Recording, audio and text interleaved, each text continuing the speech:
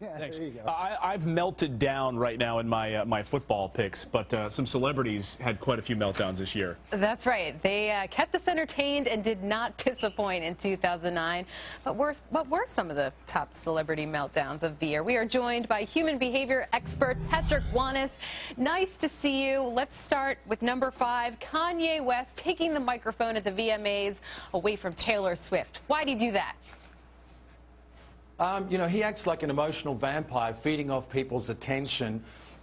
He becomes a narcissist. Then he plays the victim role, because he did it in 2006 when he jumped up on stage, grabbed the microphone and said, my video should have won because I spent $1 million on it, and Pamela Anderson was in it.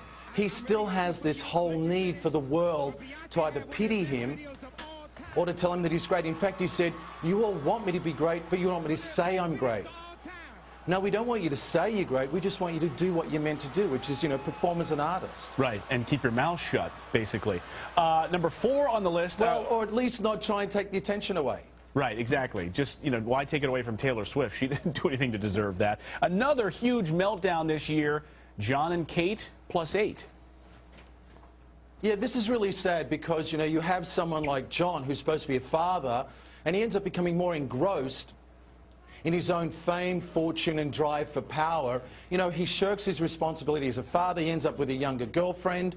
And of course, you know, Kate's not completely innocent either. A lot of people criticize her for being nasty, mean and a perfectionist.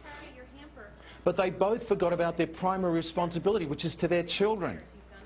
And Courtney and Clayton, I call this the curse of the reality show. Well, Patrick, there's Almost actually every married couple. I don't know if you heard about this news with John Gosselin today. His apartment here in Manhattan was ransacked. He had items stolen from him. His clothes and shoes were all slashed up. That's happening today. What about Christian Bale? Remember his tirade on the set of Terminator, Salvation?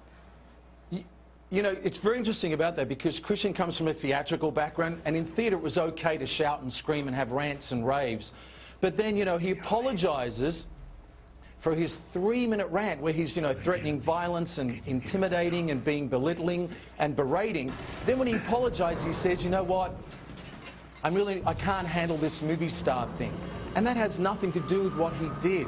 It's okay to lose your temper when you're in an intense emotional scene, but don't then put down the person, threaten violence and keep it going for 3 minutes. That's a sign of a deeper seated issue with anger and rage. All right, now you're going to have to convince me on this next one, Patrick, because number 2 on your list is Tiger Woods. I don't know how you get a bigger meltdown than Tiger Woods this year, but you seem to have someone else who's topped that. But what happened to Tiger in case we lived under a rock these past few weeks? Okay, cheating with almost 14 women is one thing, but his father told the world that he thinks he's been sent by God and that he's the chosen one. So his father gives him like a godlike complex.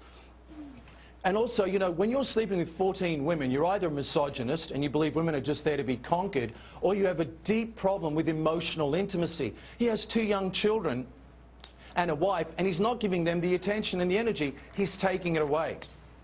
Now, if you want to know why I didn't put him number 1, because when we talk about number 1, there's nothing worse than assaulting and beating a woman. And that brings us to number 1, which was Chris Brown, of course. Tell us what happened there. Well, you know, Chris Brown assaults his girlfriend in a car, and unfortunately, she didn't have enough self-respect to immediately stand up for herself and say, yes, he did this, and it's wrong. And it took Chris Brown a long time to admit, I am guilty, I'm responsible, and I'm accountable. You also have to look at Chris Brown's history. His stepfather was abusive to his mother, and Chris Brown always said, I hate my stepfather, and one day I'm going to kill him with a baseball bat. But what Chris Brown did was what most patterns of domestic violence do, repeat his father's behaviour. But unless he gets one-on-one help, he will do it again, because that's what happens with patterns of domestic violence. Patrick Wanis live for us this morning in the one spot I think we all want to be down there in beautiful Miami. Miami. Thanks, Patrick.